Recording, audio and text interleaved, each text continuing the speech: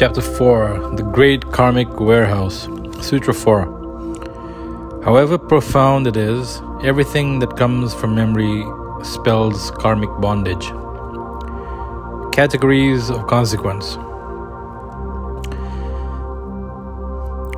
In the previous chapter, we looked at the 8 membranes of memory, 4 of which are collective and 4 of which are individual. However, the yogic system now leads us deeper into an exploration of individual karma.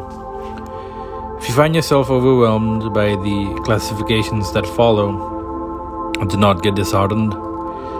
As a reader, you do not have to remember these categories in order to decode karma. It will certainly be easy to dispense with these classifications to make a karma book a simpler, breezier read. But if I include them, it is to reveal the incredible intellectual precision and sophistication of which the ancient yogis and sages were capable. Even if you were to simply read these categories without making any attempt to remember them, you would have a deeper and richer understanding of the subject. The workings of karma are complex, but the classification is a simple one. Let us look at 4 essential categories of karma or consequence. Behind every individual is one vast storehouse of karma, the sum total of accumulated memory, in Sanskrit termed sanchita. For our purpose, let us simply call it accumulated karma. This is like a great warehouse in which all 8 types of memory are contained: elemental, atomic, evolutionary, genetic, individual, karmic, sensory, articulate, and inarticulate. We carry this enormous volume of information with us all the time. The quantity might vary, but every human being carries this phenomenal karmic inheritance. Now, within this vast storehouse of accumulated memory, there is an important dimension called allotted karma. This in turn contains 2 aspects. Let us call them actionable karma in the present and actionable karma in the future. Let us look at what these terms imply. From the vast storehouse of sanchita, a segment of memory ripens. It surfaces and comes into the force, demanding immediate attention. This is your allotted karma. Every human being has a certain allotment of karma for a lifetime, called prarabdha karma in the Indian tradition. It is the karma that needs to be handled now. The rest continues to remain latent and unripe in the vast storehouse of accumulated memory.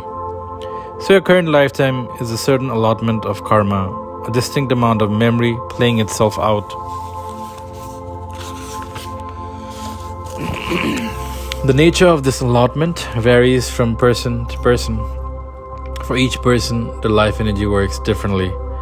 Every person has a different percentage of energy dedicated to physical activity, a different percentage to intellectual activity, a different percentage to emotional activity, a different percentage to energy activity, and a different percentage to the capacity for meditativeness or inner stillness. The nature of a person's allotment is actually visible at an early age. Parents can see it clearly in 2 children. One may have a certain propensity for physical activity, while the other may be quieter. These differences are sometimes even subtly visible in newborn infants in a hospital maternity ward. Later, of course, differences grow because of type of the environment the child grows up in, the food they eat, the type of attitudes they develop. But very early differences are determined by the nature of child's allotted karma. Now, every spiritual process is essentially about digging into the storehouse of accumulated karma. Spiritual practitioners are people in a hurry. They want to dig up as much information as possible and work it out, rather than wait for each allotment to ripen in its own time. This is why so much of the spiritual process is action-oriented. Spiritual seekers want to handle 10 lifetimes of karma in a single lifetime if they can. The spiritual journey also teaches them to avoid accumulating new karma and to limit the consequences of their allotted karma. In this manner, they work through large karmic volumes at great speed. How does one feel when one has emptied out one's allotted karma? Usually life grows more relaxed, less reactive, less compulsive. Strong likes and dislikes, whether about people, places, food, work, or politics, begins to weaken. Comfort zones become less important. Initially, you may find you want to slow down and live quietly. After that, you will choose to engage with the world again, but this time it will be in a wonderfully conscious way. Your life will be now full of choices. We now come to another aspect of allotted karma. This is actionable karma in the present, kriyamana karma, or karma that compels outward action. We cannot resist its power. There are many impulses and propensities in a human being, but not all of them propel us to external action. However, every individual carries another type of karma that must be acted upon externally. The rest can be handled internally. How you handle your external actionable karma in the present is significant because it creates consequences for the future. When some trigger compels action, how consciously you perform that action becomes important. If you do it unconsciously, that unconsciousness will generate an enormous amount of karma. And this is how karma perpetuates itself. Take the human population as an example. The moment two people act, you have consequences. A man and a woman get together and may produce a child. This is a simple physical example of how actions breed consequences. But the consequences can be on many levels in terms of thoughts, emotions, ideas, opinions, and actions. Here's where the idea of good karma becomes important. You can alter your future by simply performing the right kind of actions in the present. You can transform your future without any spiritual process, without any elevation in consciousness.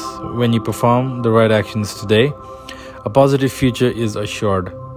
But if you become meditative, you go a step further. Every spiritual tradition has encouraged people to meditate for this reason.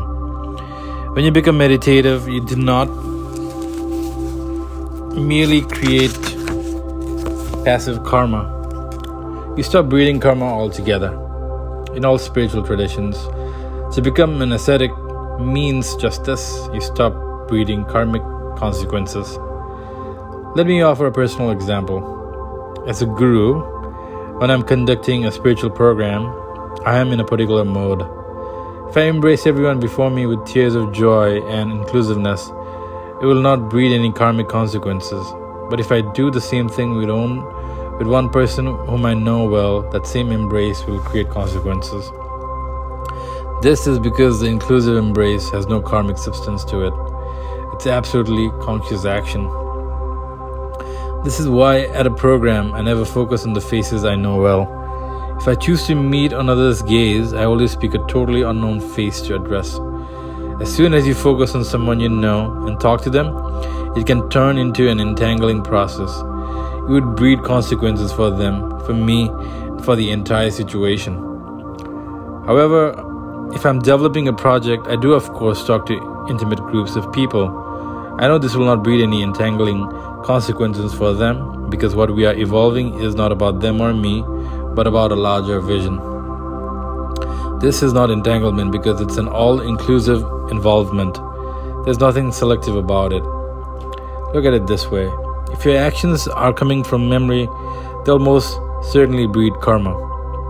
We always say, therefore, that all human actions can only be of two kinds: those that destroy karma, karma nashana, and those that breed karma, karma vriddhi.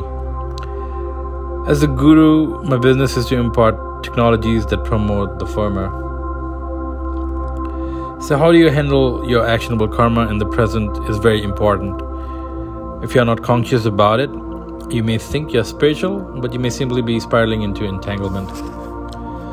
In modern day terminology, You could see the unconscious mind as accumulated karma, sanchita, the subconscious mind as allotted karma, prabdha, and your conscious mind as actionable karma in the present, kriyamana. This is not entirely accurate, but in its own most broad terms, it's useful to understand the differences. We now come to the other aspect of allotted karma. This is your actionable karma in the figure, agami karma. Your unconscious action today, in terms of thought, emotion, or action, will lead to consequences that compel your actions tomorrow or a year later, or some would say even a lifetime later. In other words, no matter what you do, life will drive you into a place where you have to act. If you borrow from a bank, for instance, or have a mortgage, your karma of tomorrow is determined by today's action. Similarly, if you have a child, you're committing yourself to at least 20-year project. You have to think about providing for the child, sending them to school, putting them through college, ensuring that they stand on their own feet. What you do or do not do tomorrow is not decided by a whim. A simple action breeds enormous consequences. It is actionable karma in the future that perpetuates the human cycles of compulsion or compulsive action, leading to what the Indian spiritual tradition sees as cycles of birth and death. It propels human beings to return to the embodied state time and again in order to work out their karmic inheritance. If you find the idea of future lifetimes problematic, do not be distracted by it at this stage, nor is it essential to an understanding of karma. For the true yogi, there's just one life. Yesterday may have been dressed in one way.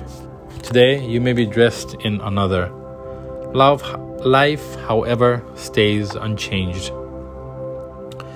If you handle your actionable karma in the present consciously, you'll not breed any compulsive actionable karma in the future. That is the key to handling memory. Let me stress that there's nothing wrong with a bank loan or a mortgage or a family. Indeed, the more complex your karmic memory is, the more varied and interesting your life becomes. But the aim is to enjoy the process of life. Be able to enjoy the process of life, not be trapped by it. Hence the importance of eliminating all manner of unconscious karma.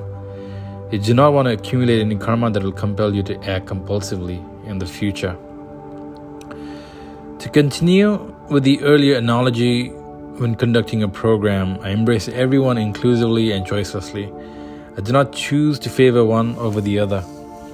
If I were selective, the spiritual transmission would not be as effective. It's the choicelessness of my action that makes it impactful. The karmic trap is always in the choosing. Choice is the greatest human gift. Freedom is a great human possibility. However, instead of choosing inclusively, most human beings choose selectively. Most choose on basis of compulsive likes and dislikes, on the basis of attraction and aversion. But when your involvement is absolute, that is inclusive, you are not operating off past memory. This means that there's no compulsion, no consequence, no entanglement, no choice, no friend, no foe. When you perform actionable karma in the present like this, you breed no actionable karma in the future whatsoever. On the other hand, if you choose to involve yourself selectively based on past memory, the consequence lives with you. You are breeding more memory, whether physical, emotional, or intellectual. You're creating karma that will compel you into situations where you have to act in the future. Once you understand how karmic mechanism works, you have a basic difference between involvement and entanglement. Most people do not understand the fact that it is possible to be absolutely involved without getting entangled. For instance, when I meet a stranger or a friend, my interiority remains the same. My involvement is total. I may communicate and act differently, but internally I remain the same. My way of being remains unchanged, although what I do or say is relevant to the situation and the person. This breeds no karma. When involvement is selective, you fall into the trap of entanglement. Here is the central problem. Selective involvement leads to suffering, and karma detachment leads to lifelessness. But involvement need not come from a place of memory. It can be conscious. For most people, involvement springs from memory and is compulsive. Once memory enters, action is enslaving. Without memory, however, you can operate consciously. When your action is unsullied by past impressions, it is liberating. From being to doing to having.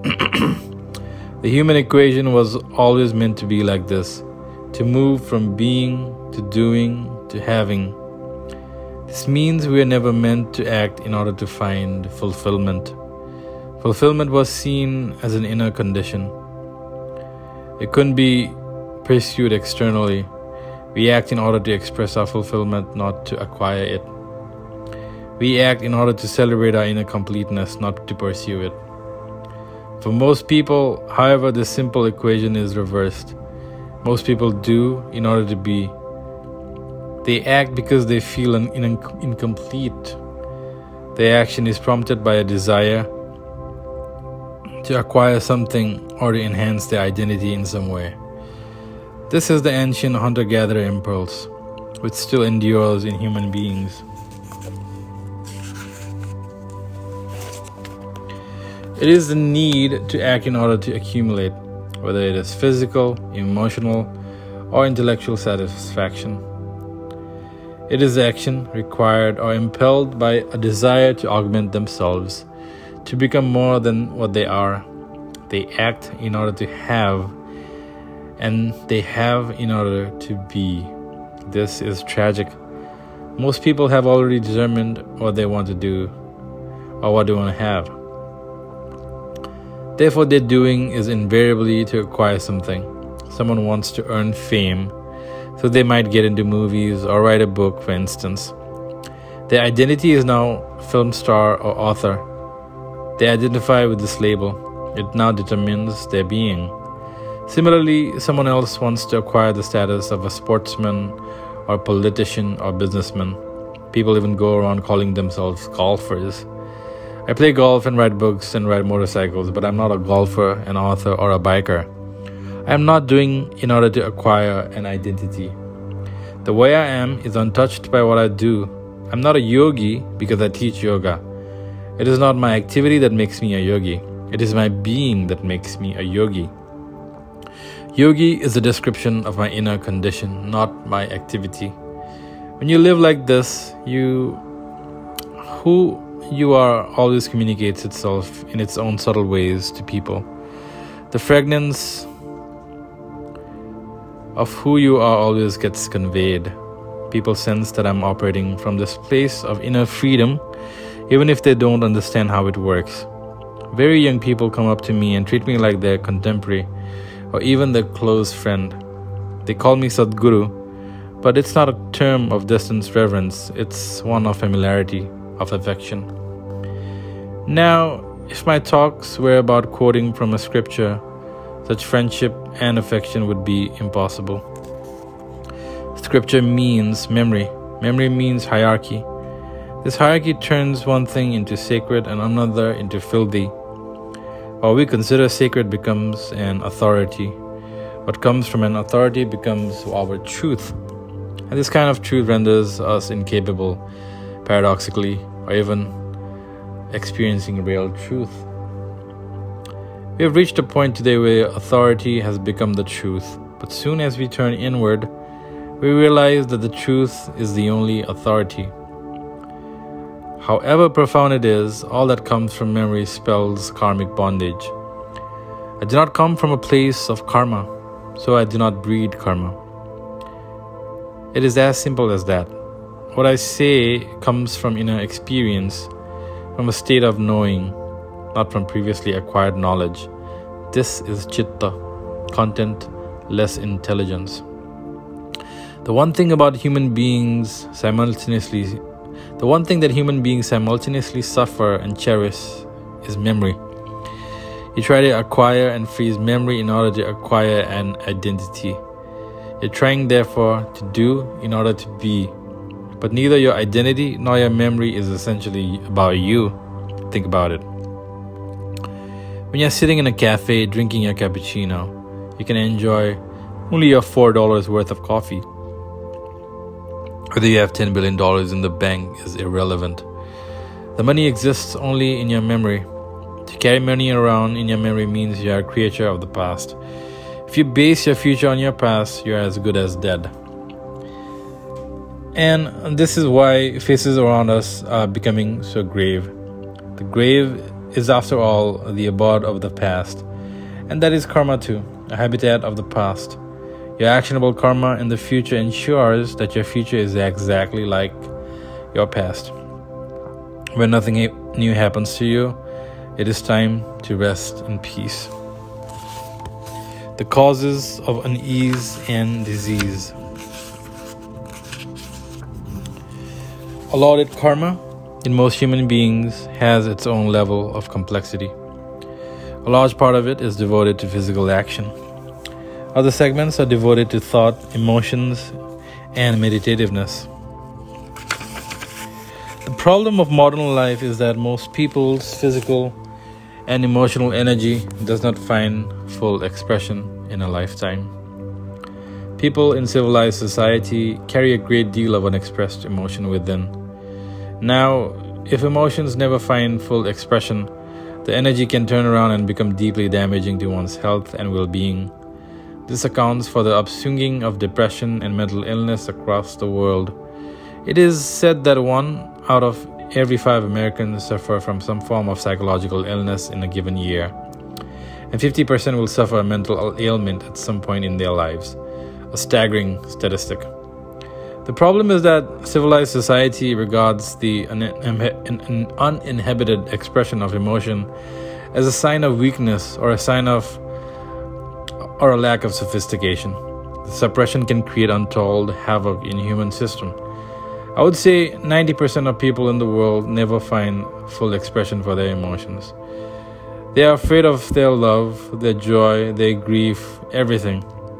To laugh loudly is a problem. It is seen as a non-gentle or unladylike. To cry loudly is a problem. It is seen as unrefined and indecorous. We have set up a deeply restrictive culture for ourselves. Now, the major problem of your allotted karma is devoted to physical activity. The body remains the major source of identification for most people even today. So the ratio varies from person to person. 95% of the time allocated karma is oriented towards external action. However, the level of activity in modern life has decreased drastically because people do not use their body the way they were used to. If this unused energy remains dormant in your system, it could easily cause disease. The modern mind is going through a unique kind of neurosis for this reason. When you involve yourself intensely in physical activity, you spend a great deal of nervous energy. But now that human beings have become so inactive, almost every person suffers from one kind of anxiety or unease. This is simply because of trapped physical energy. In comparison, you will find that those committed to some form of intense physical exercise are often at a different level of balance and peace and much less entangled in sexuality and other physical drives. This is because one aspect of the person has found full expression. One fallout of inactivity is disease. Trapped energy can also cause physical restlessness and agitation, which accounts for the state of chronic unease and disquiet that plagues the modern individual. You will notice that every day, the very way people sit and stand reveals an absence of ease.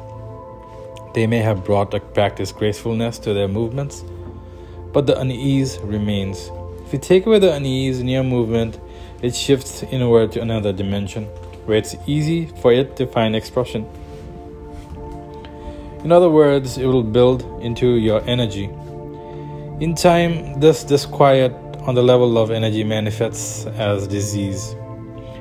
In the Isha Yoga Center, many seekers are put into such intense states of activity that one might wonder why those on the spiritual path are working 20 hours a day. In popular perception, spirituality means someone half dozing under a tree. This is far from truth. The intense physical work at Isha is an integral part of the spiritual journey. I want these people to finish all their allotted karma in a certain period of time. It is impossible to perform physical activity without your thought, emotion, and energies being involved. The same activity can of course be performed with different levels of involvement. Those who work only for a livelihood often feel constrained and suffocated. But when you're deeply involved in your work on every level, you'll find activity invigorates you. It doesn't exhaust you. Once you expand this karma, there will be no need for compulsive action. After this, action will be by choice. When the allotted karma has been worked out, you can ask a person to simply sit still and there will be no struggle. The body will comply effortlessly. In the higher level Isha programs, we put people through immense body-breaking activity so that afterwards they are able to sit without moving. Meditation now happens naturally when energy allotted for physical activity remains unused in the system. You cannot meditate because the energy will make you restless and ill at ease. There are certain other aspects to disease. Environmental factors as well as karmic reasons, from genetic factors to personal karmic reasons, play a part in why energy functions in a certain way and causes disease.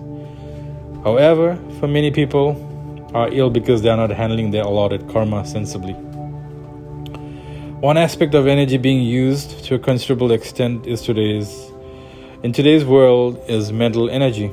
However, the overuse of mental energy leads to a lopsided development and invariable advent of disease. Consider a country's national budget. A certain amount is allocated for education, a certain amount for industry, a certain percentage for agriculture, development, defense, and so on. But if all these are not being expanded, the economy suffers. The same happens within the body. Those who have led a complete life often reach a certain natural state of peace and balance when they age. As the allotted karma starts winding down, you may notice changes in elderly people. You may find that their sleep quota comes down, and when they do sleep, you might find that they sleep deeply. This could be a sign that allotted karma is drawing to an end. The great karmic warehouse remains, but one installment has begun drawing to its close. A word of caution: deep sleep doesn't necessarily mean end of allotted karma, but in the elderly, it could be one of the possible indications. When one installment of karma is over, the inner turmoil recedes and a new serenity and equipoise descends. Some accomplished practitioners may go beyond their allotted karma. This could give them a certain aura of peace, but they still have not transcended their accumulated karma. They have moved from the retail shop to the warehouse, but they still have plenty of karma in stock. For the spiritual seeker, allotted karma can be seen as cream on the milk. It is the karma that has surfaced in this lifetime. If you boil the milk well, the cream can further increase. So the spiritual process is a way of cooking oneself sufficiently to pick up as much karma from your karmic warehouse as possible in this lifetime and deal with it while you are conscious and able-bodied. The goal for every freedom seeker is the same: to attend your karma now rather than wait for life to throw it at you. Sadhana. If you're experiencing deep emotional stress, a simple practice is to remain as far as possible in a posture where your spine is erect. The lumbar region in particular needs to be relaxed and stretched to activate the spine. If you're able to squat for lengths of time, this is particularly beneficial because the extension of spine has a profound impact on psychological well-being. A natural upsurge of energy will happen if you keep your feet together when you squat. But not many people can do this. So the next best option is to widen the distance between the feet when you squat, keeping your